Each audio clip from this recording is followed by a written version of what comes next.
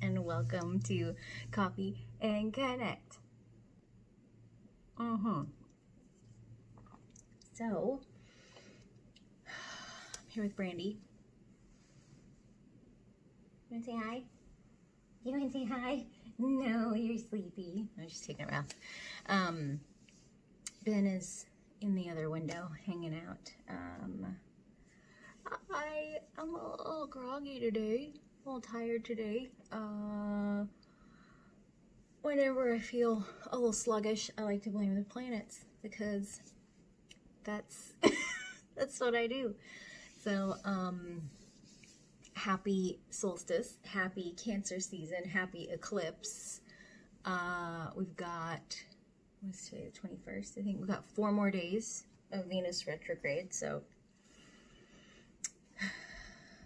I hope that you guys have had some lovely, enlightening lessons, up-levelings around love, worth, value, relationships, money, self-worth, self-love.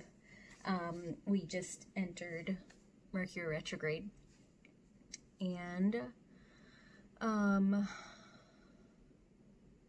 Mercury retrograde gets a bad rap. It's not all about you know, our phones not working, our internet not working. I read some interesting information that because Mercury is the closest planet to us, it's got the tightest, shortest orbit. And so because of the proximity it has to us, like, it can affect our electromagnetic field here, which is why it affects, you know, technology, devices, travel, things like that. Yeah, it's in Cancer. So if you notice that you are a little bit more emotional, a lot more emotional, it could be from that, especially if it's around the way that, like, you communicate, learn, process things. It could also be because it's Cancer season, which is the season of the feels. My season. I'm the Cancer. And I definitely feel like I am, you know how, like, at the end of the year, like the end of the calendar year, it's like things have kind of slowed down and, you know, we're kind of getting ready for a new year. Like, you kind of clean things out, or you're like taking a lot of time to rest. I definitely feel like I am kind of in this phase of like trying to wrap things up. And it's been really a lot with like my home. Like, I'm doing a lot of kind of organizing, which is very much like Venus in retrograde. Just kind of like, I've been doing a lot of gardening and like landscaping. I was like breaking down like cardboard boxes because I still have like really big boxes from when I moved that like don't fit in the recycling thing. So like having to actually like cut them, you know, and break them down into smaller pieces, and just kind of enjoying doing that, like enjoying the process of kind of wrapping things up, like bringing things to kind of conclusion as I end my 39th year of life and come into my 40th year, which I'm really excited for, because numerologically, I feel like it's kind of like I'm having like a geek moment, but like, you know, we're in a 4 universal year. 4 plus 0 is 4. So it just, to me, it just really feels like this is the time when I'm like kind of coming into my own personal alignment with like who I am. I'm getting really grounded and secure and stable in who I am, which as a water sign, like that's been the work of my life, is balancing out like those watery emotions with a really kind of strong sense of, you know, who I am and what I like and what I don't like. And I'm so sorry for that. I didn't realize that there's a little bit of X-rated stuff going on back there. Okay. On that note, we will, she's just living her best life. We will get into the card readings. So this week, I wanted to offer you 3 different readings. This is not really like a pick a card. It's just something kind of more lighthearted that I felt called to do. So this is going to be a love, joy, and happiness reading. So the first reading is about love, second reading is about joy, third reading is about happiness. So if you would like to read, if you'd like to watch all of them, if you feel like one of those really speaks to you, you know, I will put the timestamps below. You can skip ahead to the one that is most appealing to you if that's the case. But yeah, I'm going to use one oracle and one tarot deck as usual. For each reading, I have a different set. So each reading will have a different tarot and oracle combination. And on that note, I just like messing with her because she woke me up at 5 a.m. this morning on a Sunday. Not my favorite thing. Okay, so let's get into it. So for the love reading, I will be, or I pulled cards from the Tarot Mucha and the Power of Love Oracle. I just feel like this deck is like very kind of like romantic. Like the imagery is very like romantic and just really pretty. And love, duh. So the first card that I pulled for the love reading is the Hanged Man card. So this is a Major Arcana card. This is, it's the number 12 card. 1 plus 2 is 3. 3 is a number of joy, celebration, creativity. So there's not always like a super positive connotation about the hangman because I think the initial reaction is being upside down, being kind of stuck, being trapped. But, you know, we can see the imagery of like this really bright light around his head. He's got his hands behind his back. And we can see, let's see if I can zoom or get this in for you. We can see that there's like a rope here around his arm. Can't see the other arm. We can also deduce that this rope is actually what's keeping him connected to this tree.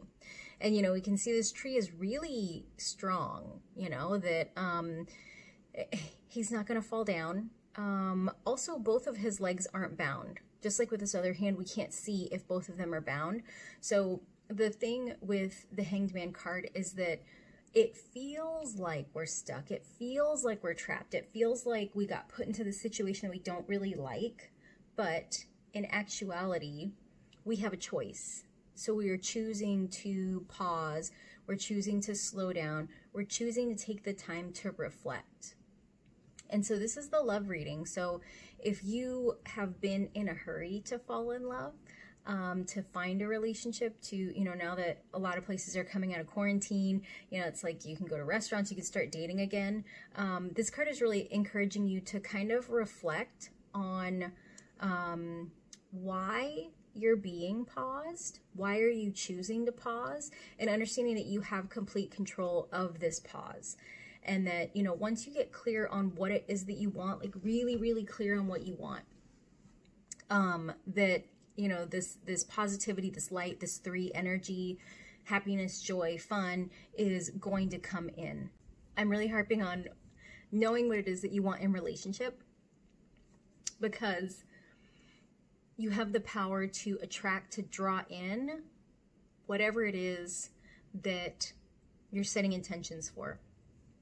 The tricky part of this is that we can have subconscious intentions and we can have conscious intentions. So there's intentions that we are unaware of, and then there's intentions that we are aware of.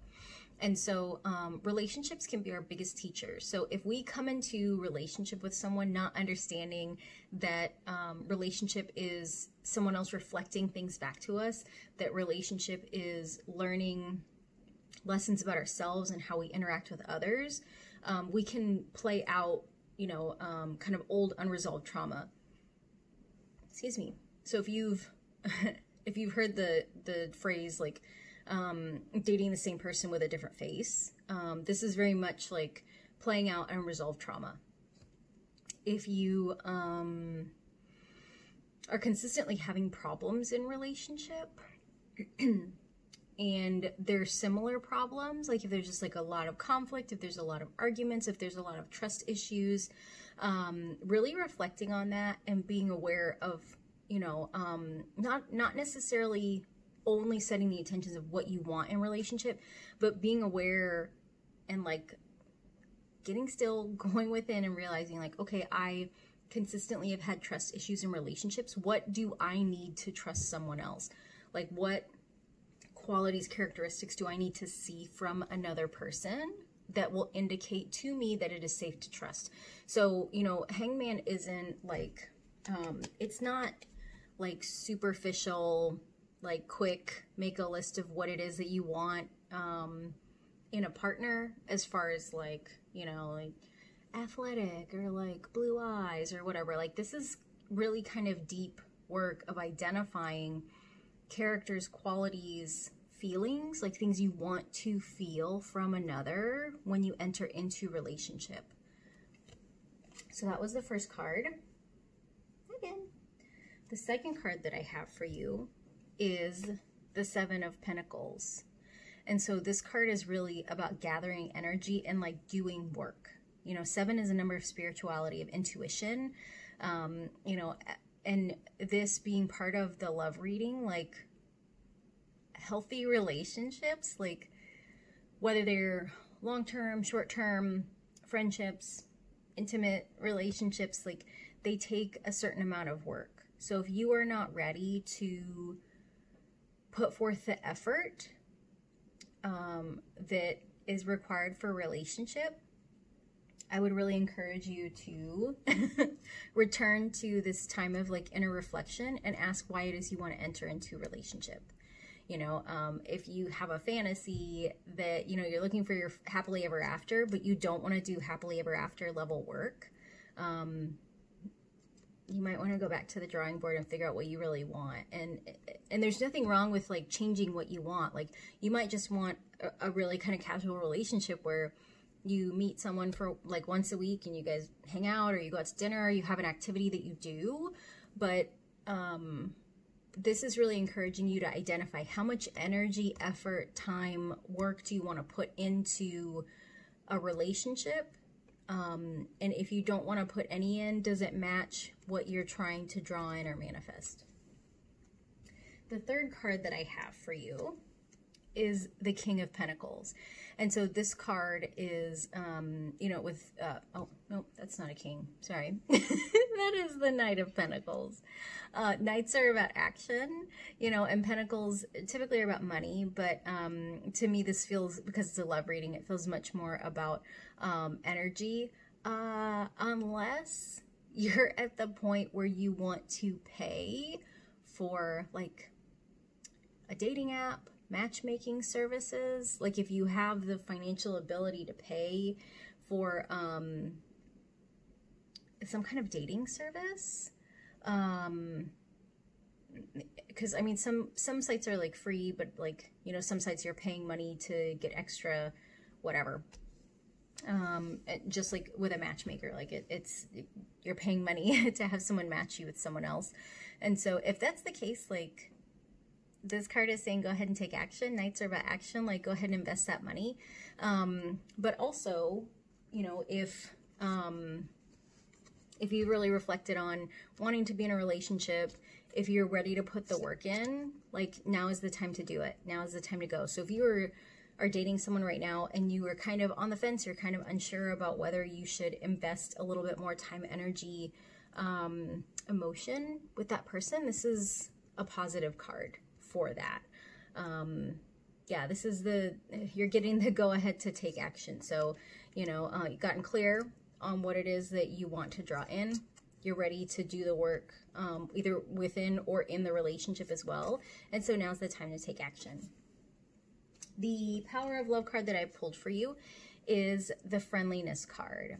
And so this says, you are able to recognize traits in common with another in order to forge love-based connections. So this tells me that, you know, this isn't really a time for superficial relationships. Like, if you're dating just to date, if you're dating just to get someone to get you out of the house, if you're dating just to fill a void, if you're dating just to have someone buy you dinner, this is not the time. Like, this, to me, like the friendliness, you know, as well as like forging love-based connections, like this is very much about like partnership, committed relationship. You know, if you are currently partnered, if you're currently in a relationship, this might sound weird, but being a friend to the person that you're dating, being a friend to your partner, like really looking at how you are towards them. I think that one of the really interesting things about the way that relationships are portrayed in the media, like television, TV shows, is that they, especially in heterosexual relationships, they are very adversarial. It's very much, you know, him versus her. And, you know,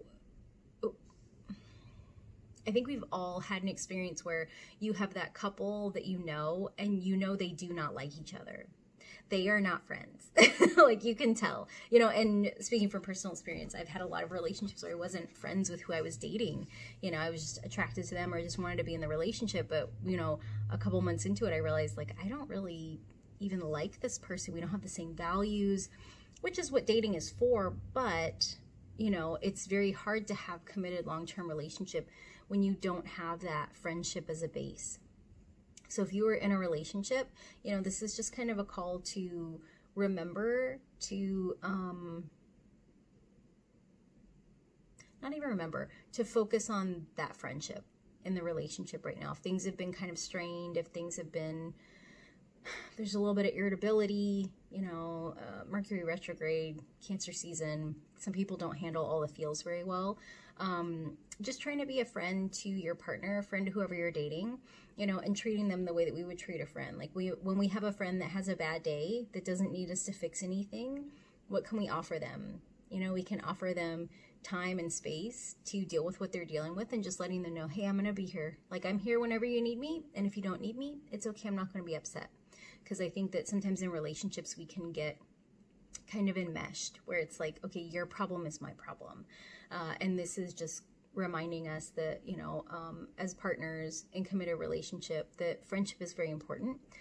If you are looking for a relationship right now, like, again, this isn't really the time for a superficial relationship. So that was the love reading.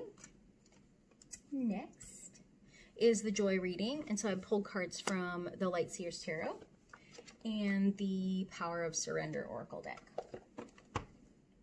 So the first card I have for the joy reading is Two of Pentacles. So this card is really not about balance as much as it is about balancing, if that makes sense. So I think there's a difference between trying to strike a balance between things. Like, that feels very static, you know, like a scale, you know, that you want to find that kind of equilibrium where we stop things from tipping. Like, this feels much more dynamic, like striking a balance, like maintaining a balance. Well, not even maintaining, striking a balance, like being very aware of like what goes here and what goes here. And knowing that these things shift. And it's almost like, if you can imagine a scale, you know, that this is the scale, and that, you know, this is an act of putting a little bit here and seeing how this goes up, and putting a little bit here, and like always being aware that this scale is in motion. So that's what I mean by dynamic. It's always moving. And so this is calling us to understand that, like, to find our joy, we have to stay active. We have to stay engaged, because the things that take joy away from us are always moving. You know, it's not, it's kind of like a bank account where it's like, hopefully there's always money coming in, just like there's always money going out, you know, and that, like, you don't balance your budget and like you just do it once a month and everything stays the same. Like, it's always in motion. It's very dynamic. You know, Pentacles are about time, money, energy. And so to find our joy, we need to really take stock on a regular basis, almost like monitoring how we are balancing what we have to do with what we love to do, you know. And I think that, you know, that is really what helps us to maintain joy. If we're always doing what we have to do, you know, and we're not really balancing out with what we love to do, it creates this really significant impact. And so, you know, all work and no play it's not good. It's imbalance. So this was the first card of the joy reading. The next card is Three of Pentacles. So first we have the two, now we have the three. And something else that can bring you joy is creativity, engaging with other people, connecting, sharing. You know, if you are someone that really enjoys your solitude or you're an introvert, like, you can find ways to be creative. You know, you can find ways to connect with other people at a distance that makes you comfortable. So this might be something like joining a Facebook group. You know, this might be something like having more video calls, doing like a group video call with friends, you know, that maybe you aren't able to get together because you're choosing to do social distancing for your own health, or you might not be in the same place, you know, and you just miss your people and you want to get together, you want to meet up with them. This could also be something in person. This could be collaborating on like a creative project. And I feel like this is very heavy in the creativity because of the 3. You know, and just, you know, they're kind of putting together this tapestry, like, you know, he's holding it, she's doing a lot of the knitting, you know, and she's really just observing and enjoying, like, you know, touching it, experiencing it. So, you know, connecting with others, connecting with your creativity, are other things that can bring you joy. So these are things you're being encouraged to do. The 3rd card in the joy reading is a reversal. It's the 9 of Swords. And so this card is calling us to let our guard down. The upright version, she's very vigilant. You know, she's got this this fence that's up. She's got her staff with a light on it so she can see, as we can see, like the sun's kind of going down. Like it looks like, yeah, it looks like kind of dusk is approaching, and, you know, she is on guard. She's ready in case something bad happens. The reversal is saying that it's safe to let your guard down. Like, if you've had problems in the past with collaborating with people, with interacting with people, making friends with groups, like, this is the thing that's going to bring you joy now, you know, and it's safe to let your guard down.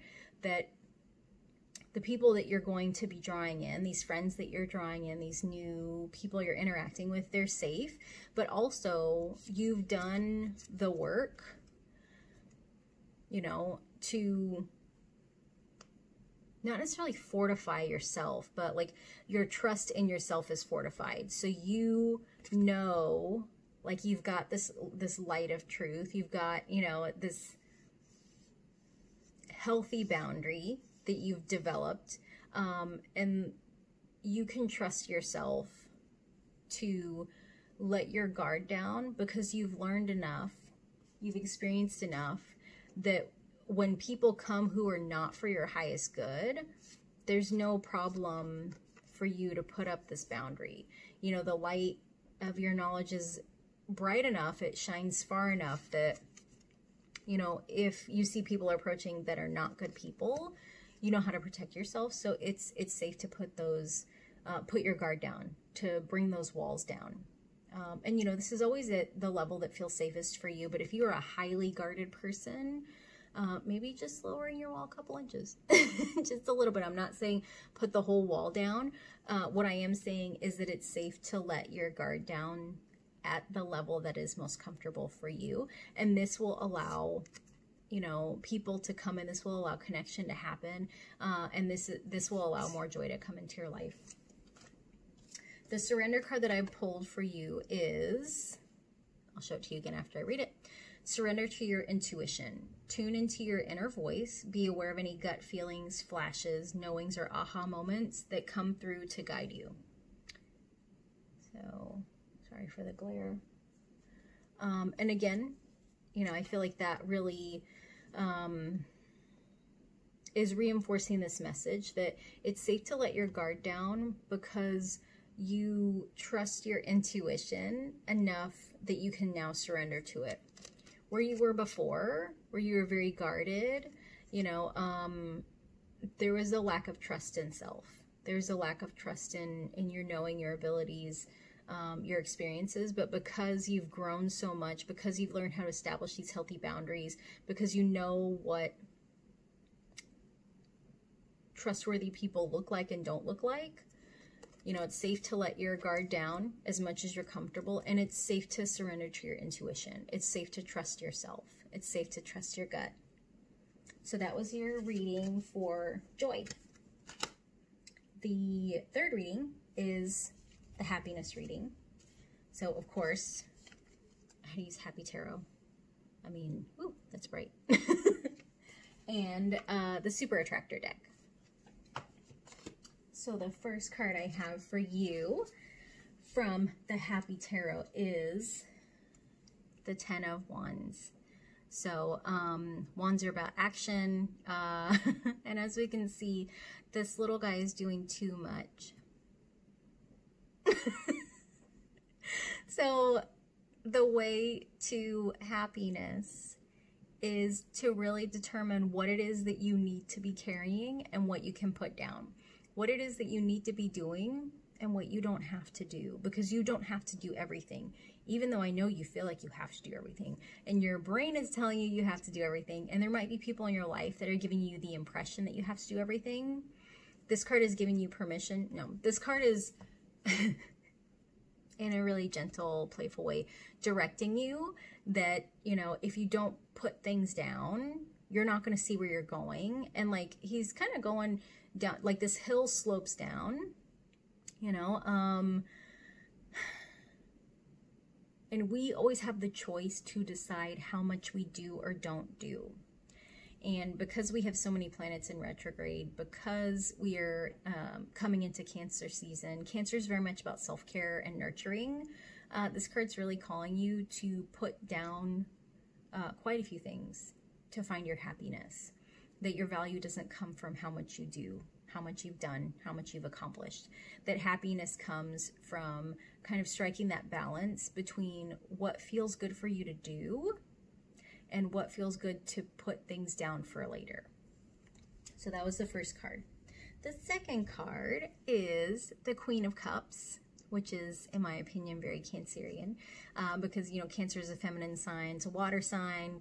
She's surrounded by this little river, you know, the femininity of the Queen. And so this is a time to receive. You know, Queen of Cups to me is very similar to the Empress, which is very much this receiving energy. She's got her cup, you know, she's just holding her cup on her lap.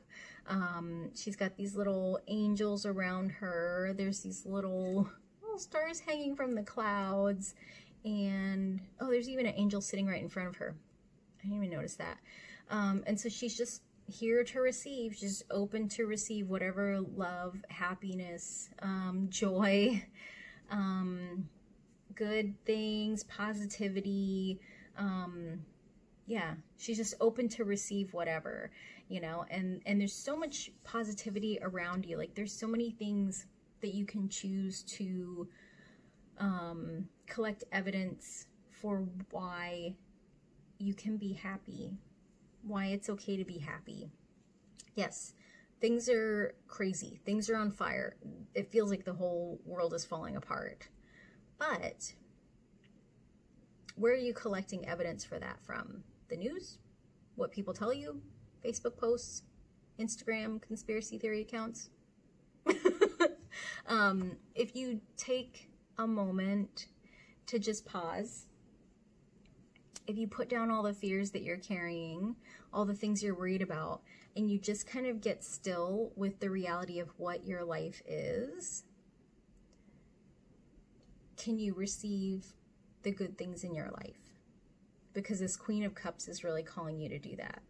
Can you receive the good things about you? And, you know, good things can range from, you know, the privilege of being financially secure. They can range from having people around you that just really love you and support you. Having a safe place to live, you know, like living in an area that maybe the news media says is going crazy, but, you know, you go to the grocery store and it's fine, you know, or just, yeah, can you just receive the gift of even just being alive? You know, if you're in a really dark place and it feels hard, you know, and you're looking for that happiness, you can collect evidence that because you are here, because you have biologically survived this long, that you know, you are deserving of love and happiness and abundance, that we live in a benevolent universe, and that because you are here, things are happening for your highest good to happen, even if it doesn't feel like that. So the third card I pulled for you for the happiness reading is the Ace of Pentacles. And so this guy, he's a weird looking green cloud, but there's a rainbow. You know, there's this coin. Again, as I've said in the other readings, pentacles are time, energy, money. And that, you know, all these little positive, I call them God rays, you know, are coming out, and that, like, it's safe to be happy. Like, things are okay. Things are going to get better if they don't feel like they are okay right now. Everything is temporary, you know, even this really amazing positive time. But that doesn't mean we have to shortchange it, to make a little money joke. It doesn't mean that we have to shortchange it or cheapen it by worrying about when not so great things happen, because everything is temporary. It's a cycle.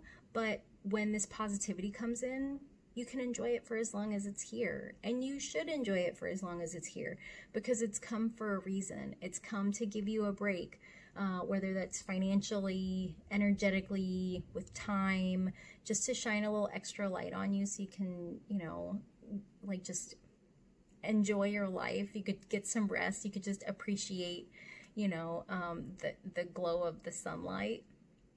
But, you know, good things are coming, if they haven't come to you already. And then the oracle card that I pulled for the happiness reading is, my super attractor power comes from how I feel, my faith in love, and the joy I put out. So to me, what this card is saying is that you can attract whatever it is you want by cultivating that feeling inside of you. And so what does that even mean? Cultivating a feeling. Essentially, in my opinion, in my experience, cultivating a feeling is remembering what happiness feels like by calling up a memory of when you were really happy, of when something happened that, like, brought you a lot of happiness. Whether that's like when you were a child, whether that's like the last time you got really drunk and laughed a bunch with your friends, whether that's, you know, a time that you went on a hike in a really beautiful place and it just made your heart feel so full.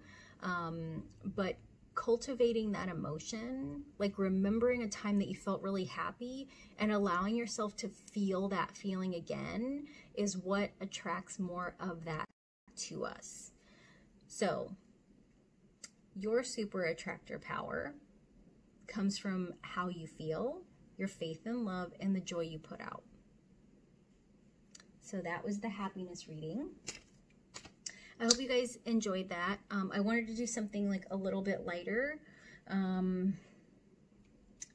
because I know we did like the eclipse reading, and just things are kind of crazy, you know, and it is what it is, but things are also okay, and it's gonna get better.